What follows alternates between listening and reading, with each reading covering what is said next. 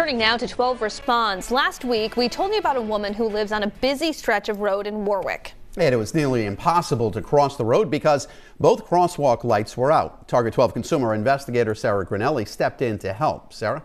Mike, can we stop by to see Nuenez today? And she was thrilled to share both of the crosswalk lights are now working.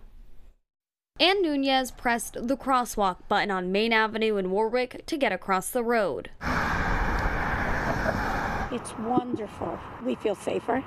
I notice a lot of people in the community are moving back and forth now. Nuenez reached out to 12 Responds after both crosswalk lights had been out for some time.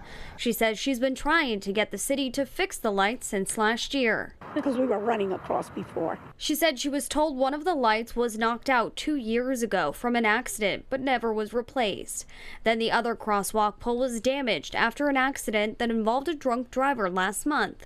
That's according to the Warwick Police Department. When we first aired the story last week, she said it wasn't safe to cross the road when she would try to walk her dog. But we have no way to get across, and the traffic comes zooming through here. We're playing Frogger. Police also say there have been about 11 accidents in total in a 3-year span.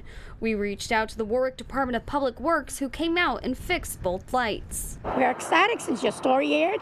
It took less than 7 days from the time your story aired to get that pole up.